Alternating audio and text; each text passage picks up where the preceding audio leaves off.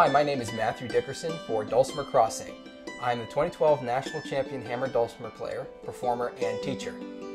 I first discovered the instrument, I believe I was 11 years old or so, near my hometown of Dayton, Ohio, and fell in love with it right away, and I just knew I had to play one. But being like 11 or 12 years old at the time, I didn't have access to the instrument. My parents couldn't afford one, so I kind of dreamed of building my own.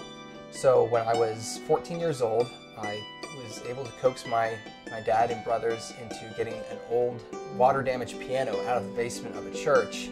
And we took that home. I cut the strings off and took it apart, and through the wood and materials in that instrument, in that piano, I was able to build myself my first hammered dulcimer and loved it. It was fun. It wasn't the greatest instrument. It didn't sound great, but I didn't know any better.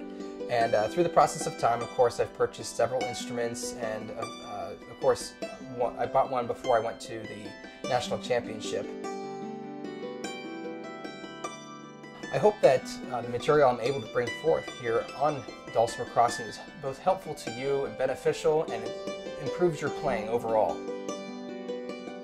I'm excited about working with Dulcimer Crossing in submitting teaching videos and material for all the subscribers. So I hope to see you soon in one of my teaching videos. Until next time, have fun, hammer on.